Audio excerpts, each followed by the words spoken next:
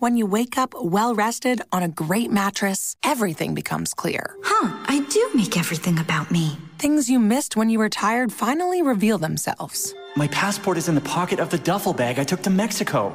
At Mattress Firm, we know the right mattress matters. We also know that price does too. So if you see a lower price somewhere else, we'll match it. Plus, you get free and fast delivery. Shop in-store or online at mattressfirm.com. The right mattress matters. We'll find yours. Restrictions apply. See store or website for details.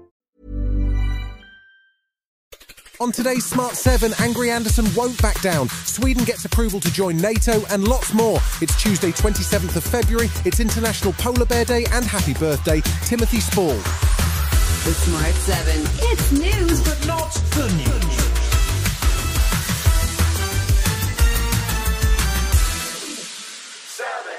Lee 30p Anderson may be many things, but the world's smartest man is not one of them. The former deputy chairman of the Tory party dug his heels in on Monday, on day 4 of a row over Islamophobic comments that he now says were clumsy. He's still refusing to apologise though, because in his words, when you think you're right, you should never apologise as it's a sign of weakness. His non-apology has seen accusations of Islamophobia in the Tory party gathering pace.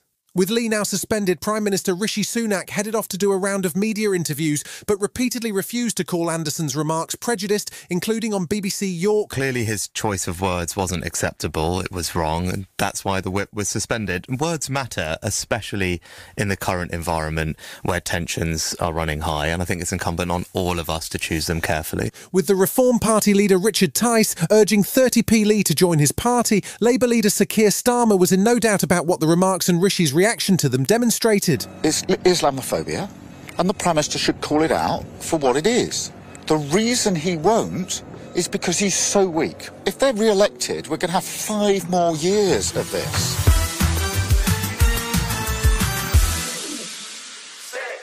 There was further chaos in the Commons on Monday as the Speaker rejected requests from the SNP for an emergency debate on the war in Gaza. He refused on the grounds that the government is due to make a statement on Tuesday, but it provoked more outrage from SNP Westminster leader Stephen Flynn. Meanwhile, Mohammed Shtayyeh, the Prime Minister of the Palestinian Authority, and his government resigned on Monday. It's following intense pressure from the US as the authority has long been seen as corrupt and in need of revitalisation in the event of future political settlement with Israel. This decision comes in light of the political, security and economic developments related to the aggression against our people in Gaza and the unprecedented escalation in the West Bank and city of Jerusalem. Monday saw US President Joe Biden saying he hoped for a ceasefire by the end of the weekend. With an Israeli delegation on the way to Qatar to work on a possible peace deal, Prime Minister Netanyahu has shown no sign of backing down on the promised military assault on Rafah. He spoke to Fox News on Monday, and he now says any assault will require civilian evacuation and acknowledged that the civilian casualty level has been high. Our strategy right now has always been to try to get civilians out of harm's way, and we've been largely successful. The ratio of civilians to combatants killed is now down below 1-to-1, which is just unheard of in this kind of crowded urban warfare.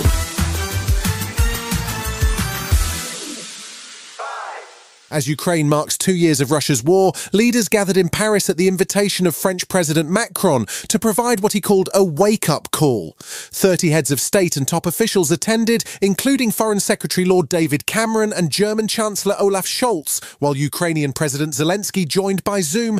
Macron has become concerned that as US aid dries up, European allies need to work more closely together to help Ukraine win on the battlefield. It came as Hungary finally approved Sweden's membership of NATO, which sees the alliance grow to 32 members. But there was criticism from the UN as Secretary-General Antonio Guterres called out his own Security Council for their response to world threats. The Security Council is often deadlocked, unable to act on the most significant peace and security issues of our time.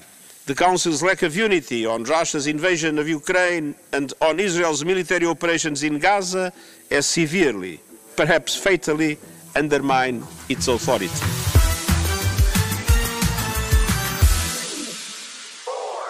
The Prime Minister's decision to axe the northern leg of the high-speed HS2 rail line has attracted criticism from all quarters, including the National Infrastructure Commission, who called it deeply disappointing.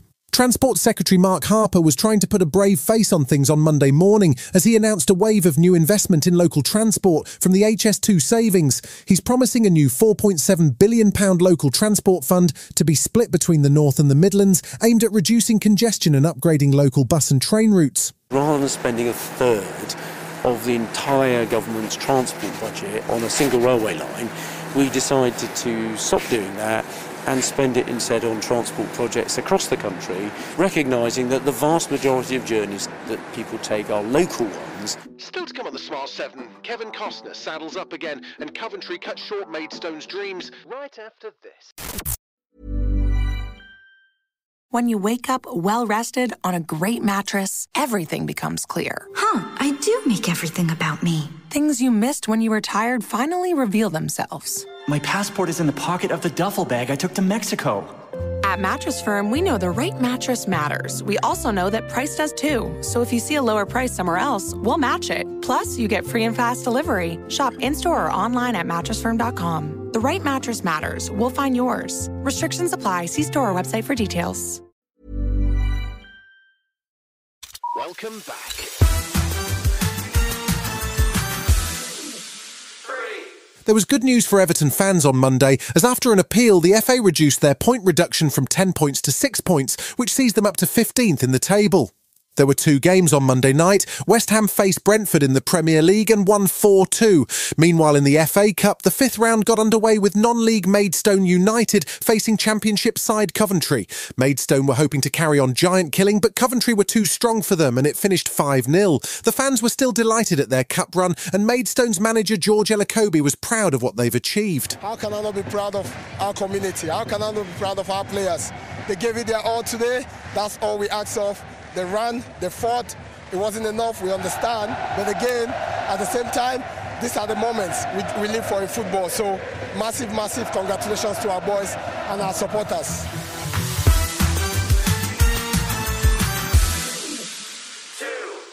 The second part of director Denis Villeneuve's epic Dune drops this Thursday on Leap Day. The early reviews have been great, and at almost 3 hours long, you're getting plenty of epic for your money. The cast has expanded for the second movie, with new additions including Florence Pugh and Austin Butler alongside Timothée Chalamet and Zendaya. One of the new cast members is the legendary Christopher Walken, and he says he's been a long-time fan of Dune. I had read the book when I was young. I'd seen the first movie, so I kind of grew up with it. But this version of Dune is something else. I don't think anyone on the planet loves being a cowboy more than Kevin Costner. He's had a great run of roles, including a modern-day cowboy in Yellowstone, but now he's bringing a real passion project to a cinema near you. It's called Horizon, an American saga, and the first 2 chapters, which make up movie 1 of a possible 4, are due to drop this summer, only weeks apart. It's a truly epic tale of the Wild West, with settlers and Native Americans battling it out, and a phenomenal cast including Costner, who also directs along with Sienna Miller, Sam Worthington, Giovanni Ribisi, and many, many more. Saddle up for Movie 1, Chapter 1 on June 28th. You and I are standing guard in one of the last great open spaces.